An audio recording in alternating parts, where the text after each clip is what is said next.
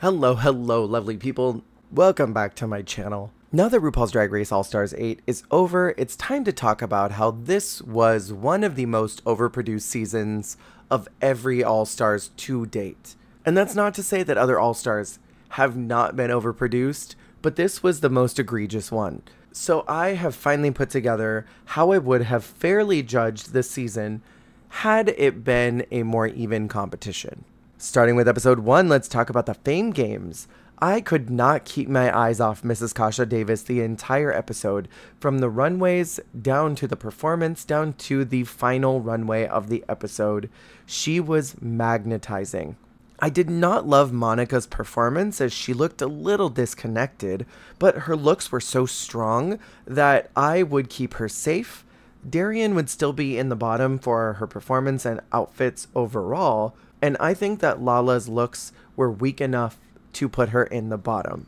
Because of the rapport that Lala has with many of the rest of the group, I do believe that Darian would likely be out. Next, moving into episode 2, we have RuPaul's Drag Race Live. I personally found Jessica to be the funniest one in the group, so she is going to win this week. Candy didn't deliver much in the challenge, and Alexis's breastplate was very distracting on top of the performance being pretty weak, so the two of them are in the bottom this week.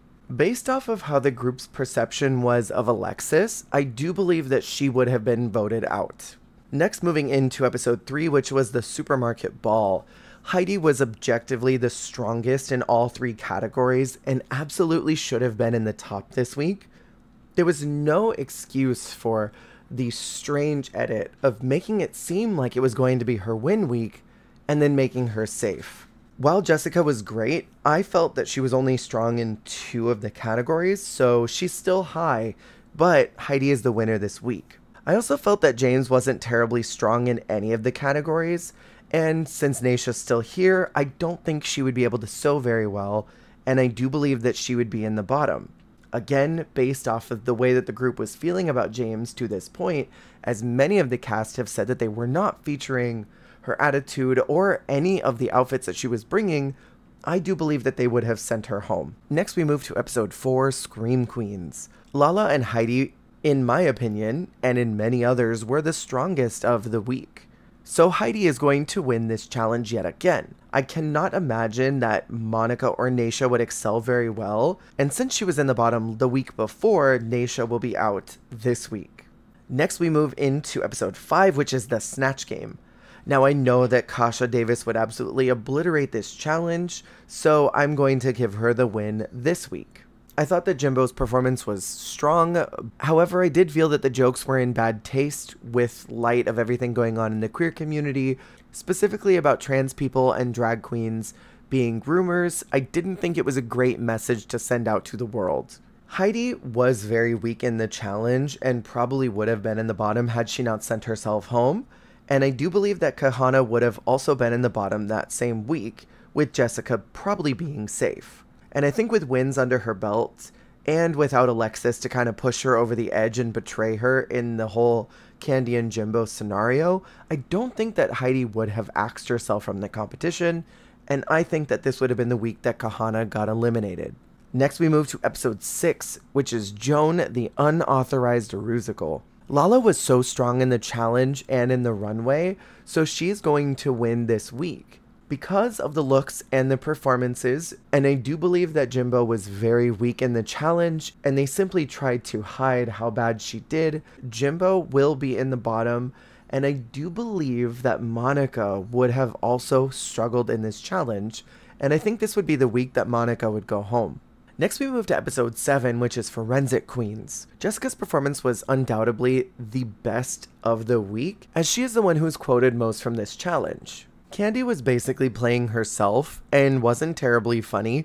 Even Rue said that she wasn't playing the character but was playing Candy. That was enough to put her in the bottom. I also do not think that Heidi would have done well, as she likely would have gotten the role that Alexis had, which wasn't terribly funny. I don't think Heidi would excel well in improv, considering that she didn't do great in Snatch Game. However, I think that Candy would be out. Since Heidi does have 2 wins already, And I think that the queens would think of her as competition, and I believe that the other queens would think of Candy as too big of competition to keep her. Next, moving to episode 8, You're a Winner, Baby. Jimbo was so strong this week, and I still don't understand why she wasn't the winner of this week's challenge. The only thing that wasn't really that great were the pearls, but she had the most point of view of all the queens that were remaining, and she did the most interesting thing with the fabric. Consistent with other seasons of All Stars, this is the week where if you are not in the top, you are in the bottom. So that means everyone is up for elimination, and I do believe that Kasha would be out this week as she can't really sew, and would probably talk a lot about how she just doesn't do it. Next is episode 9, the Carson Kressley Roast. Jessica made me laugh more than anyone, and I think a lot of people have agreed that Jessica was very funny. While Jimbo was very strong, because she had done this character on another series, it wasn't enough of a growth point from last time.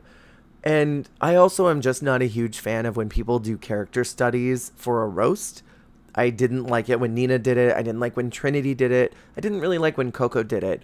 So this is kind of in line with some other feelings that I've had about past roasts. So Jessica is the winner this week because her jokes were thoughtful and entertaining, and she really leaned into her strengths. And again, everyone is up for elimination. I think this time Lala would be out. Then we move into episode 10, the letter L. I think Heidi would kill this challenge. I think she was probably set up to do well this challenge, but didn't make it. And I do think that Jimbo and Jessica would suffer the exact same problem that they had in the original episode. And since there was tension since the Snatch game, I think that Heidi would probably eliminate Jimbo. Now, if I'm being completely honest, the roast of Carson Kressley would have never happened, and we would have moved straight to a top 4.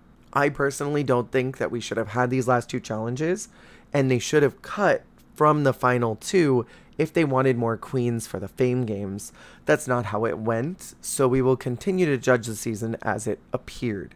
Now, going into the finale, both Jessica and Heidi have 3 wins each. And now for the Fame Games, I think that the multiplier shouldn't have happened, as it was really unfair to the rest of the queens. It was sort of like, we want to control who gets the secondary win, so much that we are not going to give actual control to the audience to do so.